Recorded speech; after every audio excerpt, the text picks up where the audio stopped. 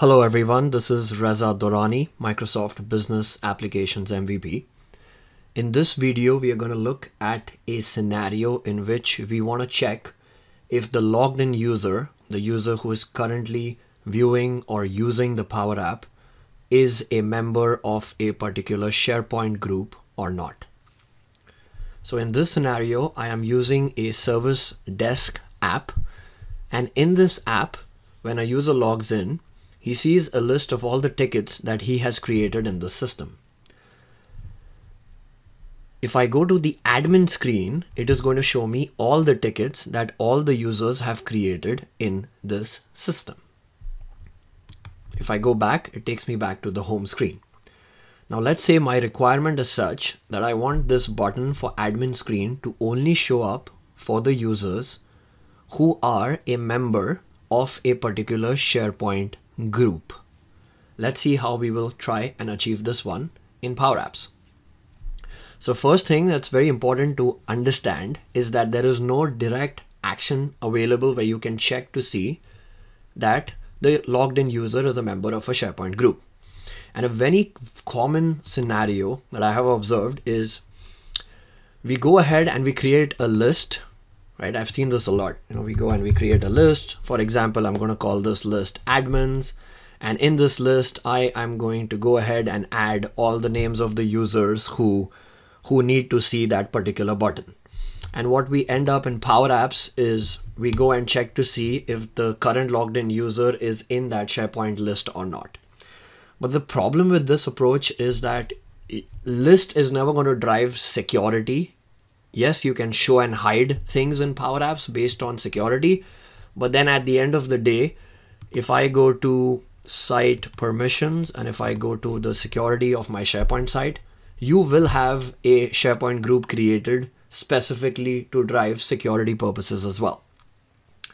The other issue with going ahead and building a list is that if you want to add everyone here, like all the users in my organization, let's say I want to check if I'm a part of this group, or maybe there is a security group that you created in AD or a distribution list, or for that matter, whatever group you've created. If you directly include that in this list, right? So if I create a people picker column right here, and if I directly include this column right here as part of this list, and if I give a specific group to this list as well, it's not going to solve my problem because you need to individually have each user's name in this list in order for you to check within Power Apps to make sure that this user is a part of the group.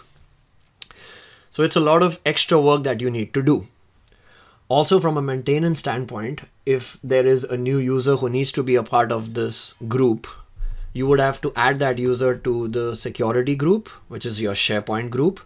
Plus, you would also have to go to the list that you've created and add the user in there. So it's a lot of manual work. Now let's try to figure out if there is any action available directly that gives me this. Now, one thing to note is that when you connect to your data sources, there is an option in Power Apps. Let me show you that option. So what I will do right now is, let's say on start of the app, let's go right here and let's try and add a new function. There is an action called data source info. It's a function. And in this function, what it accepts is the name of the data source. Okay, so let's say I have my data source, and in this scenario, one of my data sources is a list. So if I go to site contents, I have a list called service desk, and I have that as added as a data source in my app. So if I pick this, I can do comma, and then I have options wherein I can see whether the current logged in user has create permissions on this, delete permission on this, edit permissions on this, or read permissions on this. So those standard SharePoint permissions are available here. And if I do this, this will actually output a true or a false, a Boolean value for me that I can store in a variable. And I can check to see if the logged in user has that specific access or not on a data source in SharePoint. Now, unfortunately, this function works with data sources, but not with SharePoint. So if I was to go and test this out, it will not give me true results with respect to SharePoint as a data source, because that's a known bug with the data source info function.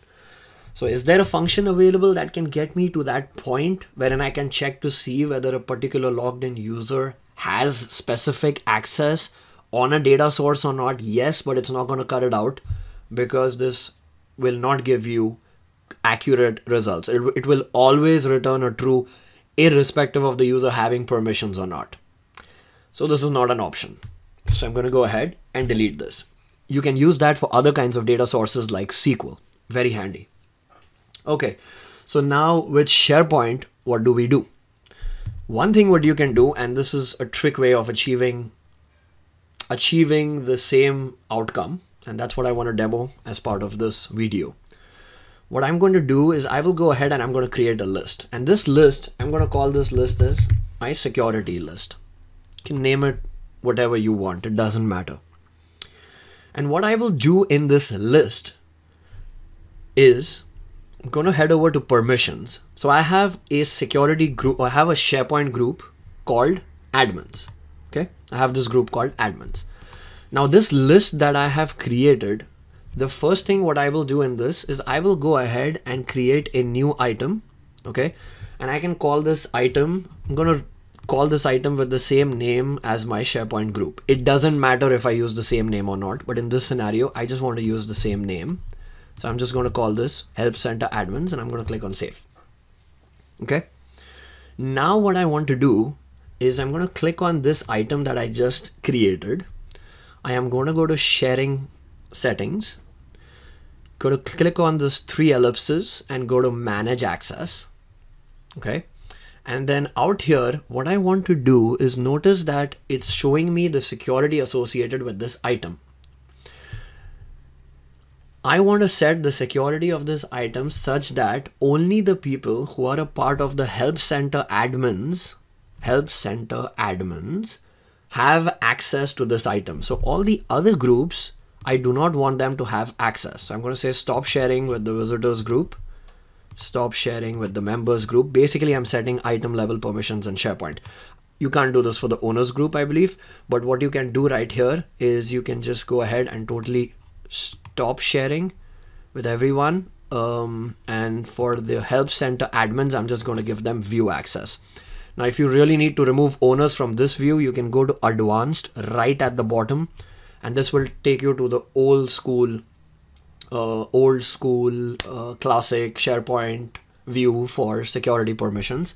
And let's say in this case, I'm going to also remove the owner's permissions. But before I do that, I'm going to go ahead and pick the admins. Sorry, I picked a user rather than the admin. So I'm going to pick the Help Center admins. I need to make sure I have the name correctly specified here. Help Center admins. And I'm going to invite this group and I am going to give them read access on this. Okay. And once I do that, I'm going to just try and refresh this and I'm going to remove the owners group as well. Okay.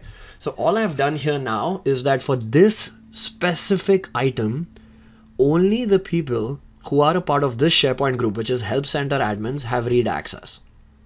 Now, if I head back to the list again, and if I refresh this, and this time if I go to share, the 3 ellipses, manage access, you will see that setting has been incorporated here. That means whoever is a member of the Help Center admins SharePoint group, and no matter how you add users to that group, it doesn't matter. Whoever is a member of that SharePoint group will have access to this item, right? Now in this scenario, I am logged in with my account. I have another persona that I have created and I'm going to log in with this user persona into this SharePoint site. And when I log into this SharePoint site and I'm accessing that same list that I created security, you will note that this user does not see that list item. The reason is because this user is not a part of that SharePoint group. If I go to the admins group, you will notice only my account is in there. The other user, James, is not in this SharePoint group. Now, if I go back to my Help Center Power App, what I can do right here is I can go ahead and go to my data sources and add a new data source that connects to this new SharePoint group or the SharePoint list that I created. So I'm going to go ahead. I am going to add a connection to SharePoint. I'm going to put in the URL of my site, pick my site, and I'm going to pick this new list and connect. Now, one very important thing to note is the user has access on the security list, right? He can get to the list, but he can't see the item. So it's very important for him to have access to the list at least, because if he does not, and if the user tries to log in, he will get an access denied message within Power Apps itself. So I have included the security list. Now, how do I check whether the user is a part of the security group or no? Very simple. I'm going to go back to app on start. This time I'm going to create a variable called isAdmin. So I want to know if the user is an admin or not. That means, is he a part of that SharePoint group or not? So what I can do right here is I can write this formula called count rows. Okay. And this time I'm going to connect to my data source, which is security. So all I want is to count the rows of the security list. Now in this scenario, I only have one item in that SharePoint list. And I know I'm getting a delegation warning over here, which is not a problem for me in this case, because I know that list is never going to grow beyond 500 items or maybe 2000 items. I won't have so many groups. But if you have scenarios wherein you have multiple SharePoint groups, okay, so let's say I want to check whether user is part of an admin group or user is part of a validation group or any kind of SharePoint groups that you have, I could have easily gone ahead and created multiple items and broken the security for each item. And out here, I could have even written a filter condition to only get this particular item searched by the title. So there are different ways of doing that as well.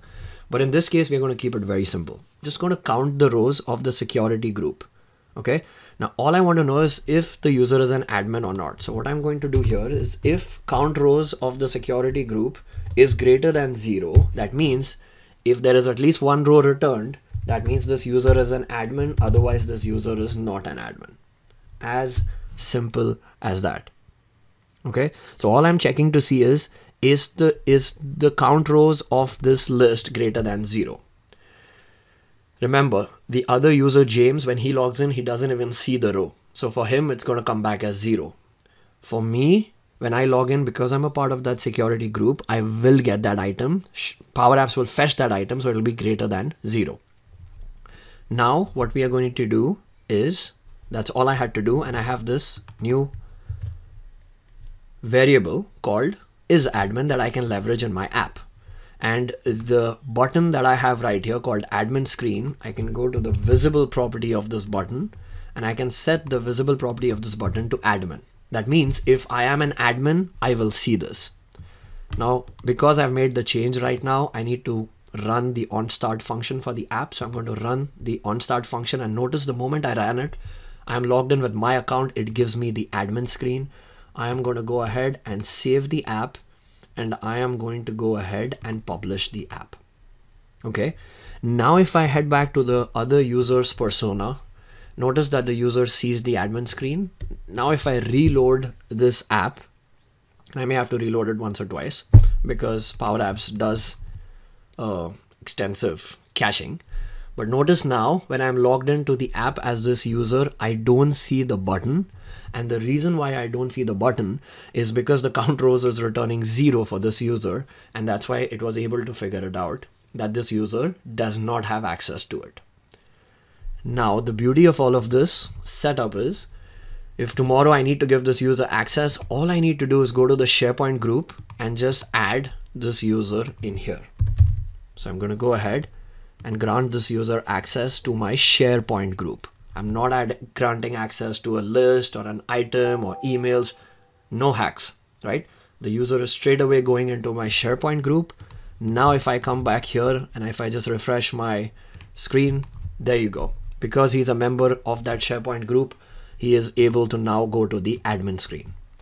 So this is how you can take advantage of certain features in Power Apps to basically go ahead and even find out if the user is a member of a SharePoint group or not, or if the user has access, or if the user basically has that access to that group, a member or an owner, however you want to play it out. Thank you so much for watching. If you like this video, please like. If you have any questions, please comment, and don't forget to subscribe to my YouTube channel. Thank you so much.